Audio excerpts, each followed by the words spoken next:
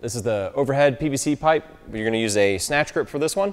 So you're going to get your hands out to the ends of the PVC pipe about where it would be from your hip crease. Then you're going to lie down, bring the PVC pipe overhead. So you can initially start with rotating so your armpits are forward. Let the PVC pipe get pulled overhead through just using gravity. So I can hold this position right here. At the end, I could practice rotating my shoulders, trying to put the armpits forward. You can also internally rotate your shoulders just like when you're catching with a snatch. So you could start putting your elbow pits facing towards the ceiling. So now I'm going to hold the PVC pipe overhead. I'm going to practice rotating my shoulders inward like this and then outward so you can go both directions.